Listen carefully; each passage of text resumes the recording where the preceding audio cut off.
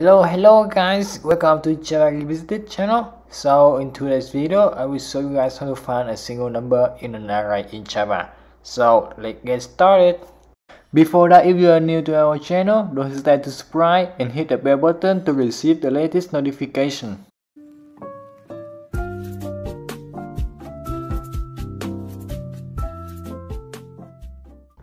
So let me talk a little bit more detail about this problem. So in this problem, we will be given an array where every element occurs 2 times except one element which occurs only once. So our mission is to find the element that occurs once.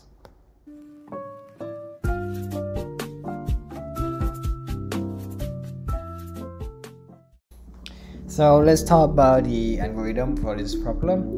So I will take this array as an example. So in this problem, we will use SRR, and SRR is a binary operator denoted by this symbol here, and we will SRR of all array element. Then it will give us the number with single occurrence, because SRR of a number with itself is 0, and SRR of a number with 0 is number itself. So let's take a look at this array here, and we will SRR of all element in this array. And then because SRR is associative and commutative, the above expression can be written as this. And like I said, SRR of a number with itself is 0, so we will have 3 SRR 0, 0, 0, and 0, and as the result, the single number in this array is number 3.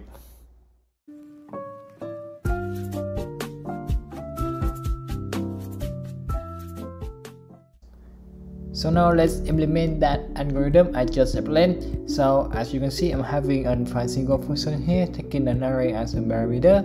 So at first, I declare an integer result here is the first element of the array, and I use a for loop starting from the second element of the array until the last element of the array. And then I will let result equal to result SRR the element as the I position. So finally the result will become the single number in the array after using SRR, and we got the product after the calculation, and then we return the result. So our main code here is very simple. I create an array with 2, 3, 5, 4, 5, 3, 4. So as you can see, 2 is the single number, and I will bring out the element occurring once is, and I call the find single function I just created here, and taking an array as a parameter. And here's the result after I run the program. Let me run it again for you guys. So as you can see, our array have the 2, 3, 5, 4 and 5, 3, 4. So 2 is the single number in this array, and our program is bring out the correct result.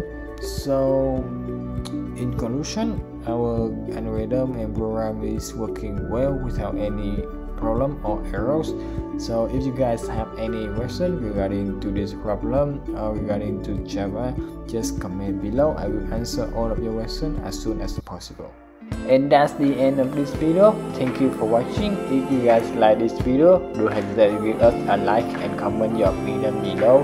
And in the next video, I will show you guys how to find a pivot index in Java. So see you guys in the next video.